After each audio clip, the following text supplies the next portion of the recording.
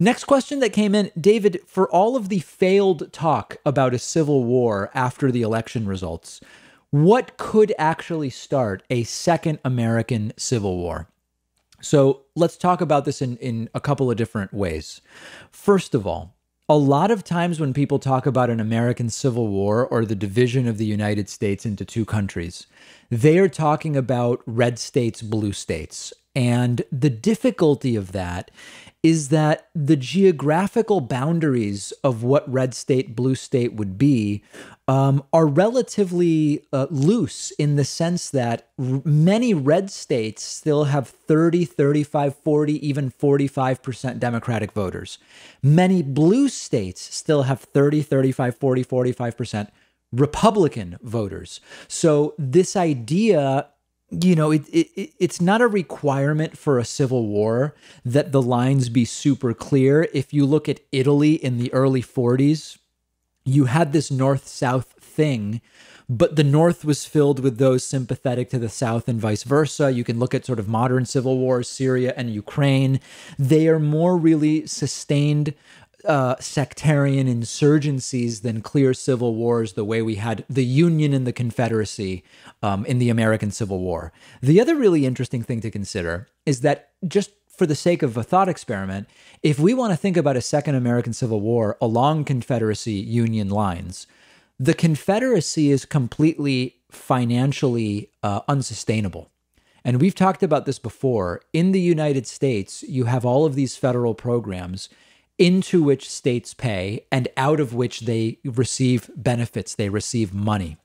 The blue states dramatically subsidize the red states. And so you have a lot of states in the US, overwhelmingly red states run by Republicans, that were it not for being subsidized by money from blue states, they wouldn't be viable. And what you would have if you were to divide the country in the imaginary Second Civil War into factions that sort of line up with Civil War, Union, and Confederacy. If there were to be a separation, the Confederacy would be in 2020, they would be bankrupt very, very quickly. And it would be a desperate situation there. So it also is, practically speaking, not going to, it doesn't make any sense. Now, in terms of, now that we've gotten all of that out of the way, what could really get the United States to boil over? Maybe not into what we would call a civil war, but sustained and major sort of sectarian violence and fighting.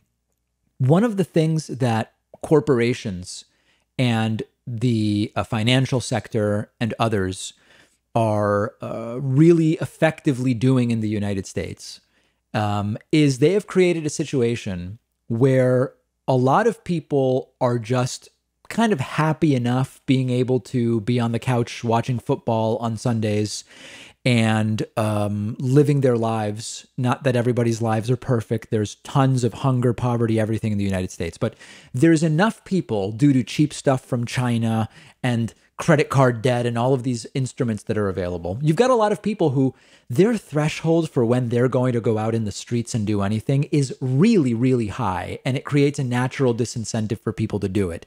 At the same time, low wages, the low savings rate of the United States, the financial instability that so many people experience also makes it tough to go out in the streets because you need to buy food the next day for your family. And if you miss a day of work and it's unpaid, and you're not gonna be able to do that.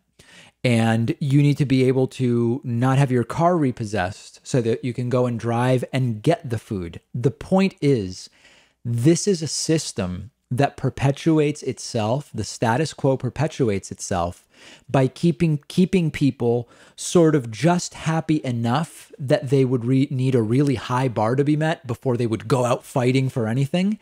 And at the same time, you keep them in a precarious enough position that they can't afford not to work for very long.